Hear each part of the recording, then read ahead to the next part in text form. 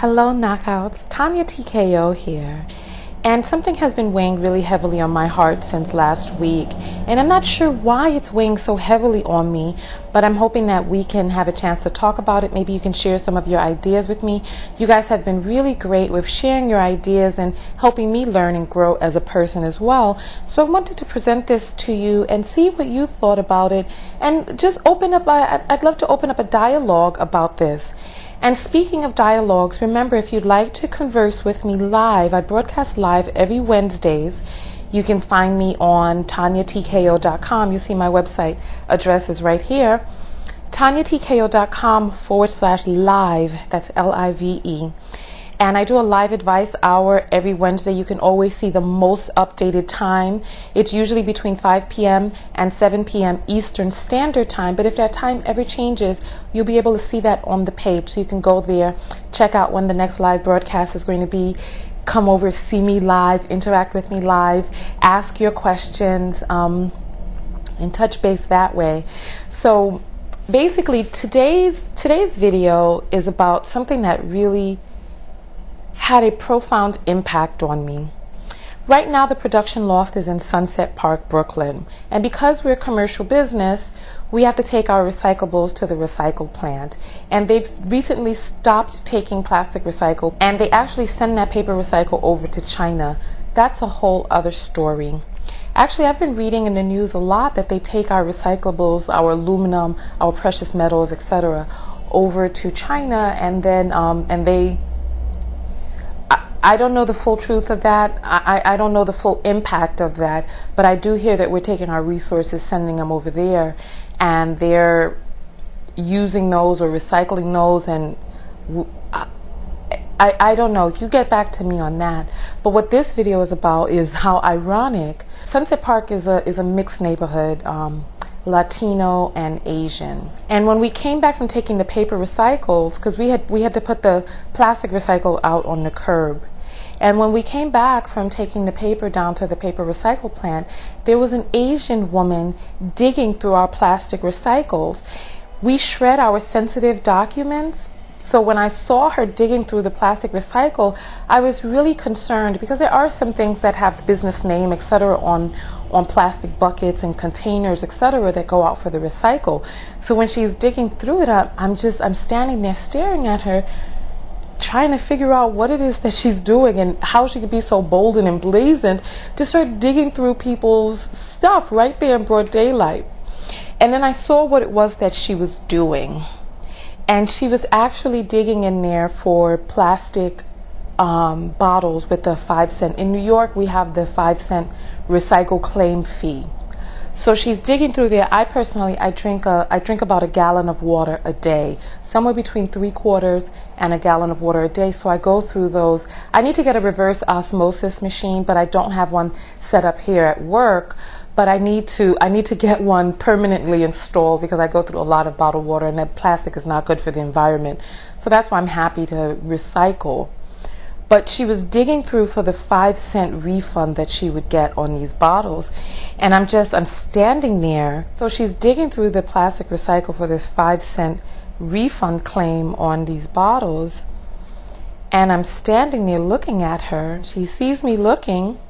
She continues doing what she's doing. And after I get over the initial shock, I'm like, wait just a moment, please. I'm like, because I have so many more bottles that she could use. They're just taking up so much space, right? And I'm like, wait just a moment. And she doesn't really seem to understand English very well.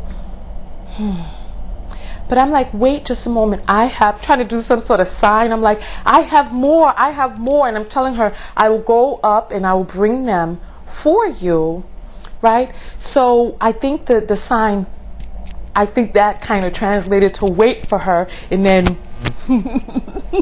I think that translated to I will bring more. I don't know, but she sort of understood, and she stood there waiting. So I ran up and I started gathering all of the bottles that I could find. I don't know why this is troubling me so much, but I ran up and I found all of the bottles that I could find. It amounted to about 6.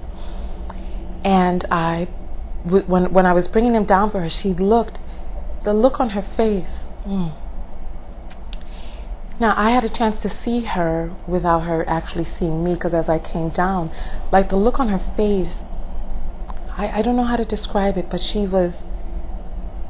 it seemed as if she was experiencing a bit of trepidation, and she was like looking around like, should I leave? Should I leave? And she actually turned to go. And so, as you can imagine, with these big gallon things, I have like 6 of them. So with like these big gallon things, my arms are like completely full. So she sees me come to the glass door, and like this look of elation took over her, and she came to run to the door to open it for me. Now it's locked. You can't access it from the outside, but she ran to come assist me opening the door, right? And so I get out the door and I give her, I'm sorry, this is really, give me just a moment, I'm sorry. I don't want to be emotional over this, but this has really had such an impact on me, right? Whew. Okay, so she runs to help me get these plastic bottles out the door, and I give them to her, and she's so full of glee for what amounted to be 30 cents. I'm sorry, but I think there's something fundamentally wrong with that. And I stood there watching her, and she crushed the plastic bottles and she put them in her bag so that she could go along, so that she could collect more plastic bottles wherever it was that she was going, to dig through people's throwaway to get these plastic bottles for 5 cents each. Now, number one, there's a slight racial dynamic to this for me, because I know growing up, I had been treated cruelly by some people in some Asian shops. And I have heard these really horrible rumors about the way black people are treated in some Asian countries, or the way that some Asian people look down on black folks or whatever. I don't know. And I don't know what interaction this woman has had with black people. I really don't know, but that was of no concern to me at the time. But I know that sometimes when we act in a certain way, we, for that person, represent an entire race of people. I'm not saying that this is right, but I know that this is sometimes something that happens. So there I am, standing there as this black businesswoman, giving this woman, to the joy and elation of her being, the sum of 30 cents, and her being so happy about it, and then her making more room to be able to go off to the next spot and collect more of these bottles. And when I looked at her, there was a part of her that looked like she wanted to reach out and thank me more. Like the look on her face of such gratitude was very stunning for me, because 30 cents means nothing to me. Those bottles meant nothing to me. And when I looked in her eyes, I saw that there are so many wasted resources in our society. So many throwaway people that we disregard and think nothing of as they pass by. And the way that she came out with this elation, I can imagine that not many people are kind to her. Oh, goodness. Give me a moment. I'm sorry. I can imagine that not many people are kind to her. And I started thinking, what is the difference between she and I? She doesn't speak any English, but that doesn't mean that she doesn't have any worth or any value. And I started thinking about who this woman might be and what exactly it is that she could be contributing to our society. But instead of being able to contribute her gifts and being able to give that which she possesses naturally, the strength that she has, instead of being able to give forth the resources that she has inside of her, she is instead spending her time on the street collecting bottles and cans so that she can get 5 cents each. And I say, what a waste. What a waste in our society. And I look around and I think about how wasteful we are as a people, not with our tangible resources, but the intangible gifts that each human being possesses. I thought about that woman and I wondered, who was she in her country? What did she do in her country? And what could she have done in ours? Is this the American dream?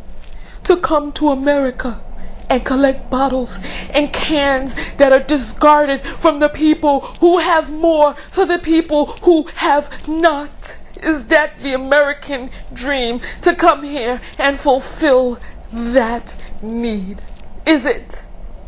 And I looked at her and I wondered, who could this woman have been? And let me tell you, I don't know why this is having such a tremendous impact on me. But when I looked into that woman's eyes, I saw that she was no different than me. And I wondered, oh God, I'm sorry.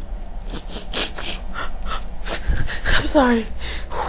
Let me keep going forward. I wondered, could that woman have been a doctor?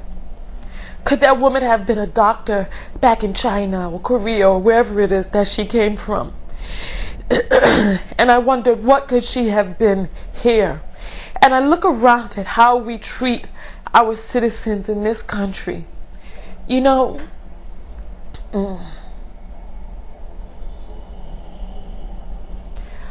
I wondered, one of the things that I wondered is, what could she have contributed besides being on the street, squandering her life essence, searching for bottles and cans? Even if she were not going to be a doctor or some scientist, when I'm thinking of her and I'm like, she could have been the one who discovered the next cure to something. But instead of really fully fulfilling what it is that she has inside, she's collecting bottles and cans. And even if maybe she's not scientifically gifted, perhaps not, but she does have a resource. She speaks some Asian language. Could she have worked in a daycare teaching an Asian language to the children? Could she have been an amazing caregiver? Could she have? And it's like everybody has their own natural abilities that they possess, their own natural gifts that they can give forth. And then yesterday something else happened, and this is why I decided to make this video today, because this had just weighed on my heart and I'd not said anything about it to anybody besides my assistant. I spoke to my assistant about it and I was like, wow, what a shame. And I spoke to him about the American dream, right? But I hadn't spoken to anybody else about it. But something happened yesterday. I was watching this newscast. I was watching the Young Turks, and they were talking about segregation still being present in America. And you know, a lot of people are against desegregation because they were like, oh, things were so much better when we were in our clusters as black people. But what we don't take into account is that our tax dollars pay for our schooling. But for some reason, most of the money and most of the funds were being appropriated to schools where people of a certain color resided and attended, while the schools in poorer neighborhoods did not have the same resources. They had outdated, old, broken books, torn up books, etc. And so here's the heart of the video. I know sometimes I take a while to get to the point, but here's the heart of the video. I was watching this and it was talking about how segregation is still alive, where segregation has taken on a new face, where now financial ability is able to segregate people racially. I thought about this a few months ago in New York, because in New York you don't have to re-implement racial segregation anymore. All you have to do is create an environment where people who do not possess a certain amount of economic standing are not able to participate in certain activities or live in certain neighborhoods. So in essence, because black people in this country earn a fraction, we're talking about $8,000 net worth compared to $60,000 net worth. And I marveled at how, you know, you create a rental situation where the monthly rent is $3,000, $5,000, $10,000 a month. And you don't have to say, oh, we don't want blacks and Latinos here. All you have to do is create an environment where people just can't afford those rents. Like the whole of New York City is becoming an area which is pushing people out who can't afford to spend the higher money on rent, so that people of color, quote unquote minorities, are slowly being pushed out of New York so that they have to go and find refuge in other places. And so I was listening to this report where they were talking about segregation still being alive and well here in the United States. And I was like, I throw my hands up. And I think that the direction that we're going in as a country is good for America. And I can't wait for America to reap what it is that it's sowing. I mean, if you think about it, all of this is just so damn stupid. It's so damn stupid. It really is. It's like, here we are, we're spending so much time concentrating on who's an N-word, who's not an N-word, who's unworthy, who's not unworthy, all of this segregation and all of these politics and all of this holding certain people back and pushing down women and all of this other stuff. And I'm like, you know what? If this is the direction that America wants to go in, then let America go in that direction and let America fall. Who's poor, who's unworthy, who's part of the 1%, who's part of the 99, who should be kept back, who should be put in jail, the eugenics of it, who's superior, pushing women down, women ain't this, women don't have, subjugating women, using them as sex objects, and all of this other stuff. And I look at the direction that we're going in, and I'm like, you know what? Part of me just feels like throwing my hands up and saying, you know what? That's good for America. If this is the direction that America wants to go in, let America go in that direction and see where it leads it to its downfall. I don't remember who was the historian that said this, whether it was Frederick Douglass or Booker T. Washington, but it talked about how America as a whole will not be able to rise as long as it's pushing down some of its citizens. Like that whole segregation and that whole Jim Crow and all of that other damn foolishness. It's like what America didn't understand at the time is that America was actually subjugating its own people. It's like when you think about America as a nation, how far can we go as a nation while we're subjugating our own people? Let's hash this out. Let's think about the mentality behind this, right? In all of these schools across America, right, there's so many different students who, and you know, the children are the future. There are different things that we're trying to accomplish. We're trying to get someplace scientifically. We're trying to work on stem cells. We're trying to work on cures for diseases. We're trying to work on uplifting ourselves as a society, as a nation. But instead of focusing on educating the young people, we're still focusing on stupid old antics of segregation and trying to keep certain people back so that other people can rise up. Who knows what little black boy or little Asian girl is going to be the scientist of the future to take America into the next millennium of discoveries and advancements? Who knows? Who knows who's going to be the next doctor to come up with the great cure for society, or come up with the next invention that's going to be able to help us live longer, live more efficiently, and gosh, just who knows? But instead of trying to uplift the whole nation, we're so busy still on this old segregation foolishness. And I'm like, wow, how dumb can we be? How stupid can we be? It's freaking ridiculous at how the resources of our future are being squandered, kept back, undiscovered. Why? Over what? Because of skin color or where somebody's ancestors are from? What about right now where we can all go as a nation? And I'm ashamed. I'm ashamed at what it is that we're doing here in this country. I'm appalled. If we really, truly cared about the advancement of our nation, we will be doing anything in our power to make sure that our children are educated, that our people are healthy, that our people are uplifted, and that our people have the tools to thrive and survive. But instead, We're pumping the people full of chemicals, GMOs, and all types of toxic chemicals so that people are sick and dying. And we are spending more money on war than on education. We are constantly showing the nation what it is that's important to us, and it's not the people. And I think about it and I'm like, this is so very unpatriotic. GMOs, the chemicals inside all of our products, the things that are killing Americans, stopping Americans from living longer, all of these hydrogenated fats, these high fructose corn syrups, unleashing all of these byproducts and biochemicals and all of these toxins and neurotoxins and biotoxins on the people.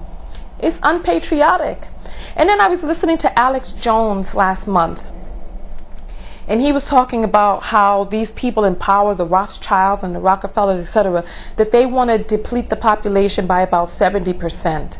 That they want to wipe out and kill most of the people. I'm not sure if he said in this country or on the planet. But then I started thinking, would it serve them to really kill most of the people on the planet so that, let's say, the population of the planet was down to 30% of what it was before, so that only the people who were rich and the people who have are still here? And I had to pontificate. Is that something that these people would want? Would they want a world in which everybody who's alive is rich and able to float on their yachts? And then what would be the whole point? What would be the purpose? Okay, so you stack up all of your money and most of the population is dead, and then you have a yacht and then you roll around on your boat. Then what? What happens then? Okay, after you finish rolling on your boat, then what? You come back from your boat and then you ride in your fast car and you go up into your fancy house and your penthouse, and then what? Then what? What do you do after that? What's the purpose of life? And there's a part of me that thinks that they don't want the population to cease as we know it, because then what will be the fun? I think most of the fun for some people is to have, while other people disparagingly do not have. And I think that that's part of the capitalistic dream for them. So that if everybody here left on Earth had their boat and were flying around in their private jets, what would be the point after that? Do they just, I mean, really, if you really think about it, what's in it at the end of the day? Okay. Where is the human resource that's going to come up with the next cure, the next best thing? I was reading about hemp, and that part of the reason that hemp is outlawed is because it would put cotton manufacturers, tobacco manufacturers, paper manufacturers out of business, because hemp is one of the strongest fibers that we have, strongest materials we can make clothing out of, strongest material we can make rope out of. And it would also, instead of chopping down entire forests, that we could use hemp to create paper, and the paper would be sturdier and stronger than what it is that we have now. But part of the reason that hemp is not brought forward is because of money, politics, people who want to hold onto their money. And I'm like, really?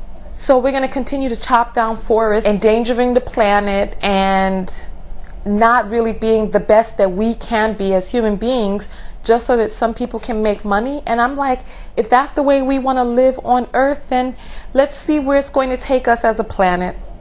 Instead of doing what's in the best good of all of the people, let's see where that's going to take us as a planet, where we spend more money on war than on educating children, where 1% of the U.S. population, we're talking about 1 in 100 people in the United States, are locked up in jails.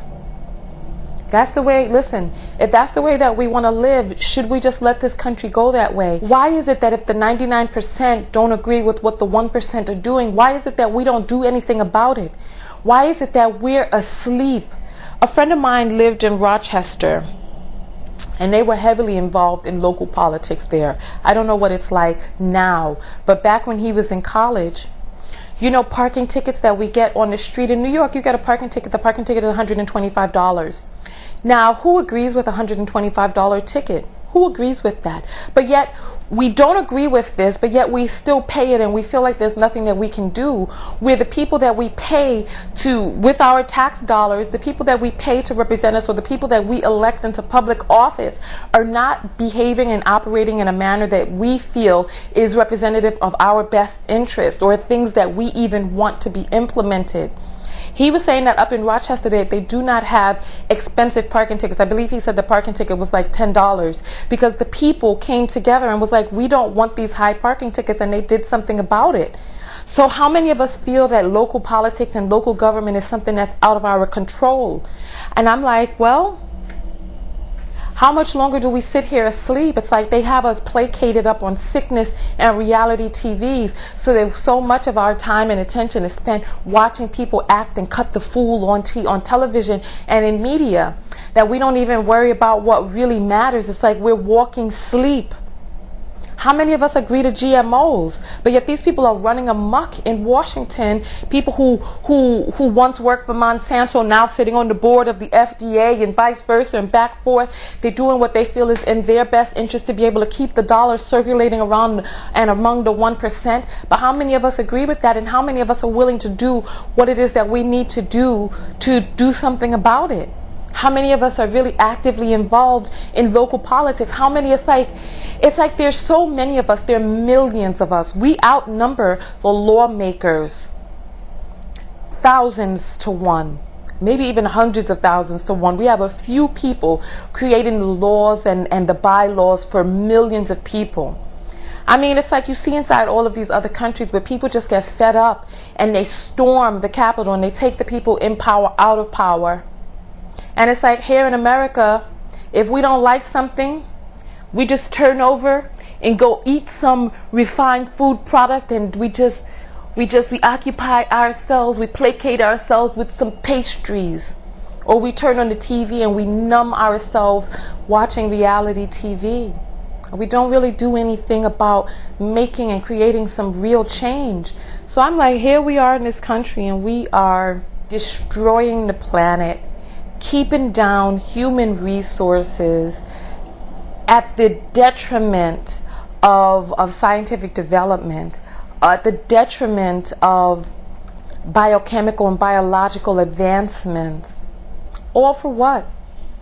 All for what? At the end of the day, all for what? And I'd love to hear some of your feedback on this, because there is more than enough money to go around.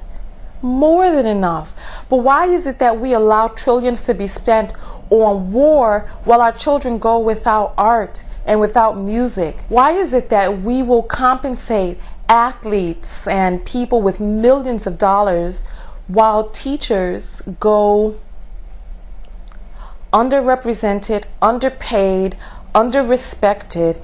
Teachers, people who take care of our future. Think about the job that a teacher has. A teacher is tasked with the job of educating our young and bringing them up into being the adults of tomorrow.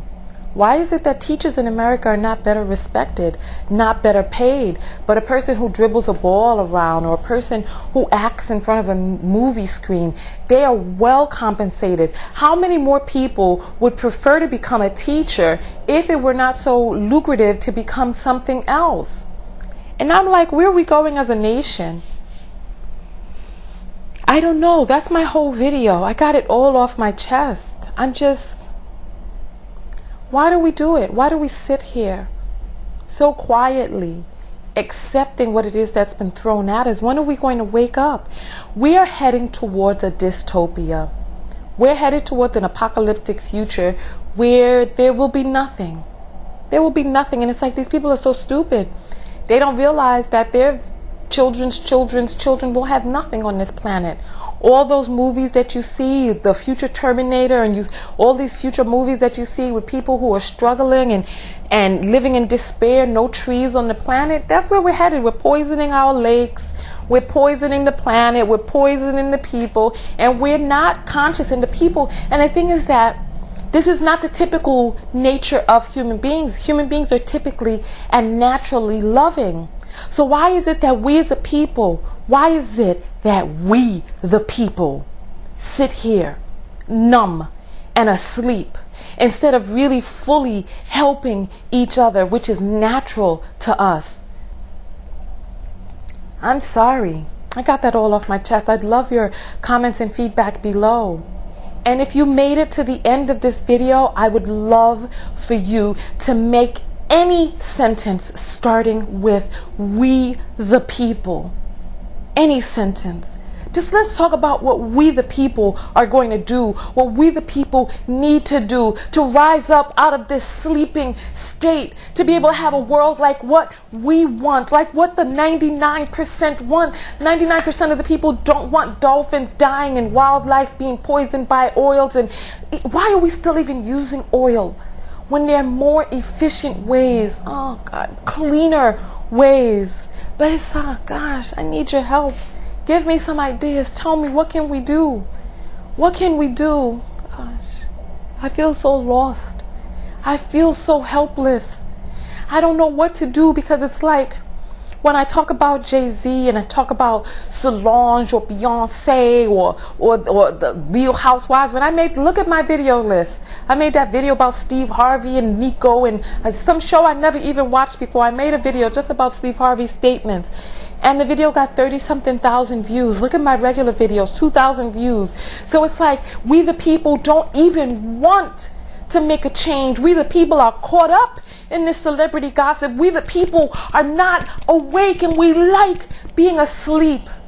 If you want to wake up, comment on this video. If you want other people to wake up, share this video. I dare you, share this video. Let's start the dialogue. What can we the people do? What can we the people do? Come and talk to me live Wednesday, every Wednesday on TanyaTKO.com. You see my website right here, TanyaTKO.com/live. You'll see the date and the phone number and everything that you can call in live. Let's have a conversation. You can call in, get some advice, etc. Let's talk about what we the people are going to do. I dare you, share this video. When you come over to my website, you'll see all of the links for all of my presence all over the internet, on Facebook and Twitter, Instagram, etc. All of my links are on my website, even Google+. You can come and link up with me there. You can write to me. Let's stay in touch. This is something that hits very close to my heart. And anybody who is a parent knows how I feel, because when you think about the world that we're leaving to our children and you see how it's being destroyed by people who are short-sighted, all this segregation, and you know what, the thing about it is, who are these racist people? There's so few of them. It's like these people who really believe that we should be segregated. How many of me, or most people that I know, have an entourage of multi-ethnic friends? Who are these die-hard ignorant racists that want to keep these eugenics? Who are these people who want to keep other people back? It's not even the average person. The average person is loving and giving. But if you look at the news, you see how they make it look like the average person is a killer, and we need to be aware, and black people are under attack, and all of this stuff. Oh God, hug me. I gotta get out of here. Hug me, strengthen me. Let's strengthen. Hug me, please, hug me. Hug me. Oh my gosh. Oh, I love you all so very much.